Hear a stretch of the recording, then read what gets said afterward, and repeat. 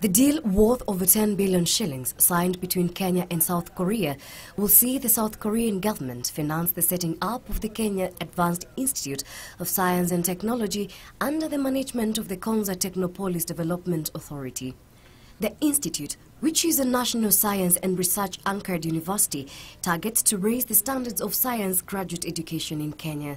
The agreement was witnessed by President Uhuru Kenyatta and his South Korean counterpart, President Park Geun-hye, at State House, Nairobi. The Republic of Korea and Kenya have since then intensified their cooperation in several sectors, notably ICT, water and sanitation, education, through scholarships.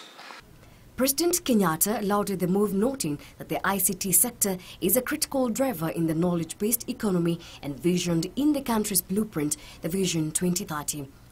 President Kenyatta said, and I quote, "This partnership marks yet another step in anchoring the innovation culture of this great nation. ICT remains a critical catalyst for fast-tracking modernization and transformation of the Kenyan society into a middle-income country by 2030.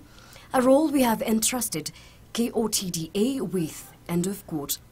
He noted that the establishment of the institution would aid the process of preparing the tech army needed to steer the tech journey not only in Kenya but also across the borders.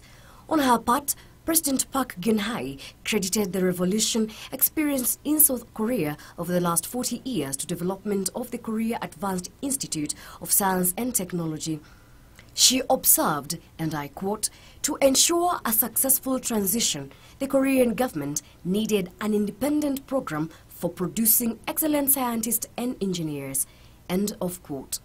ICT Cabinet Secretary Joe Musheru said the plans by the Kenyan government to set up an endowment fund to kickstart operations of the institution are at an advanced stage. Musheru said, and I quote, "Increased innovation will lead to an increase in patenting as well as help us produce relevant skilled workforce for industries. This partnership is a clear indicator that the Techno City will attract investors and build programs aimed at commercializing the products of research," end of quote. Konza Technopolis Development Authority plans to lease out the 5,000-acre land to investors for the development of low and higher density buildings to accommodate schools as well as commercial and residential premises at Konza City.